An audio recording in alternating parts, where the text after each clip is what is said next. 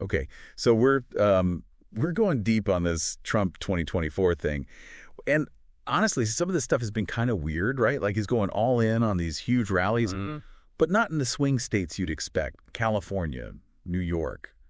It's like he's trying to win over folks who already have their minds made up. It's definitely a head scratcher at first glance, you know? Like, why spend all that time and money in places where you're practically guaranteed to lose? Exactly.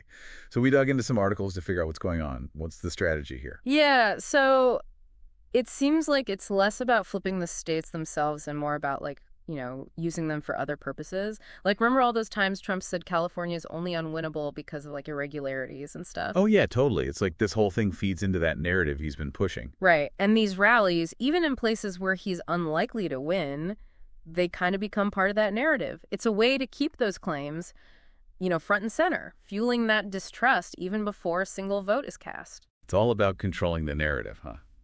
And you got to admit, those rallies are made for headlines. For sure. He's a master of spectacle. Nobody can deny that. Yeah. But there's this whole other layer to it, too. This whole too big to rig thing. Oh, yeah. What's that about? It's like he's suggesting the crowds are so massive, there's no way he could lose legitimately. And that's what makes it kind of scary, right? He's basically preemptively challenging the election. Like, if he doesn't win by a landslide, especially in these supposedly unwinnable states, well, it's easy to spin that as proof that something shady went down. So it's about energizing his base, but also kind of setting the stage for questioning the results later on. Yeah, and that's why it's important to remember this isn't exactly a new tactic, you know? Election denialism has been around for a while, but it's definitely gained traction recently. And when leaders start making these kinds of claims, it erodes trust in the system. Makes it harder to even talk about the issues that actually matter. Which is what elections should be about, right? Like, are we even focusing on the right things anymore? It's easy to get caught up in the horse race aspect of it all, but we got to remember what's really at stake. The economy, healthcare, climate change, all that stuff that directly affects people's lives. So how do we keep our eyes on the ball? It feels like we're drowning in information these days. You got to be proactive. Don't just passively scroll through whatever pops up on your feed. Look for diverse sources of information. Talk to people who see things differently than you do. Hold our leaders accountable for their stances on the issues that matter to us. So it's not enough to just show up at a rally or share a post on social media. We need to be informed, engaged citizens that want. 100%. Democracy takes work. It's not a spectator sport. It starts with being critical about the information we consume. Don't just take things at face value. Question your assumptions. Look for evidence. Speaking of evidence, the articles also talk about how Trump's using online platforms like YouTube and podcasts to reach voters directly. Oh, yeah, that's a whole other can of worms. It's fascinating how political campaigns are evolving. They're using all these new tools to connect with voters. So it's not just about rallies and town halls anymore. It's about meeting voters where they are, which increasingly is online. But we'll circle back to that in a bit. For now, let's stick with these rallies. One article mentioned how people in Coachella reacted to Trump's visit, and it sounds like it didn't go over so well. Yeah, not exactly a warm welcome. The mayor was pretty outspoken about his opposition to Trump's policies and rhetoric. Yeah, Mayor Hernandez called it like a slap in the face to the community. And, he brought up Trump's immigration policies, his rhetoric toward minorities, all that stuff. Right. So it's like a gamble, trying to fire up your base without alienating potential swing voters in the process. But even if these rallies don't win him any votes in those states, the articles made it clear they're still incredibly valuable for fundraising. Oh, absolutely. California and New York might be mostly Democrats, but there are still plenty of Republicans there, and those are potential donors. Right. The articles mentioned how the Trump campaign's seen a huge spike in donations after each rally, even bigger than what they were getting in those traditional red states. So even if California and New York are long shots, the rallies could still have a major impact on his campaign funds. Exactly. And that money can then go towards funding campaigns in states that are actually in play. It reminds us that we can't just focus on the electoral map. We got to follow the money, too. It's like every move has these ripple effects across the whole board. That's a good way to put it. And speaking of strategy, let's get back to something we touched on earlier. This whole thing with Trump using YouTube and podcasts. Oh, yeah. It's like he's trying to bypass the traditional media and go straight to the voters. And it's not just him. The articles even mention how Kamala Harris's campaign is doing something similar, targeting specific groups through podcasts and online interviews. So this is becoming like the new normal in politics. But what does it mean for the average voter? It feels like it's getting harder and harder to cut through all the noise and figure out what's real. It's true. We're living in the age of information overload. But that's exactly why it's more important than ever to be careful about the information we consume.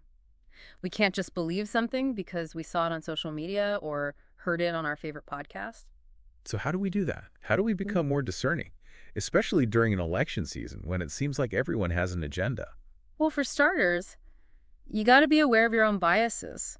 Like, what are your preconceived ideas about the candidates and the issues? Once you know what those biases are, you can start to challenge them by looking for different perspectives.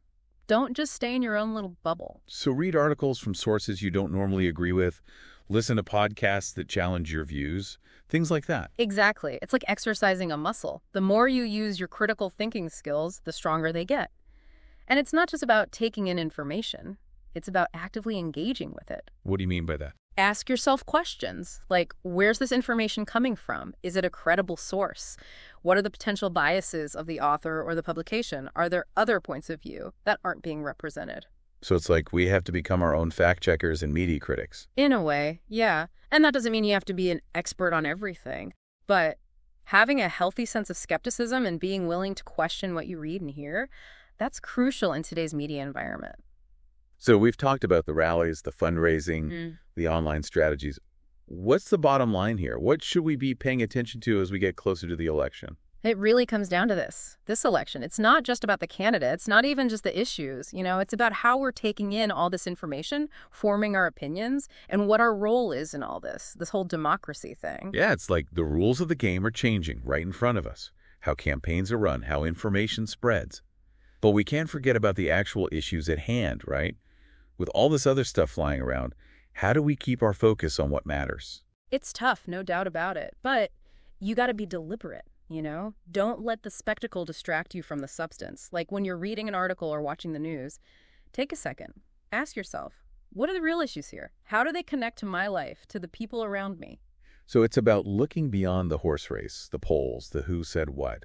It's about really understanding where the candidates stand on the things that matter most. Exactly. And don't just take their word for it, right? Look at their voting history. What have they actually done? See what experts and people on the ground are saying. The more you know, the better you can see through the BS and make decisions based on facts, not just your gut. It's like we have to step up and be more than just voters. We have to be informed citizens, engaged citizens, if we want to have a say in our country's future. You got it. And that means holding our leaders accountable, not just when it's election time, but all year round. Write to your representatives. Go to those town hall meetings. Make your voice heard. Democracy only works if we're actually participating, Powerful stuff. We can't just sit back and hope for the best. We have a responsibility to be informed, to be engaged, and to hold our leaders' feet to the fire. Couldn't agree more. And hey, you never know, right? If enough of us start demanding better, asking the tough questions, maybe, just maybe, we can change the way the whole game is played. Now that's something to think about. Well, I think we've given everyone a lot to chew on today. We dug into Trump's strategy with these rallies, talked about how the media landscape is shifting, and most importantly, reminded ourselves about what it means to be citizens in a democracy. It's been a wild ride, that's for sure. So as we head into these last few weeks before the election, let's all try to stay curious, stay critical, and most importantly, stay engaged. Couldn't have said it better myself. Until next time, everybody.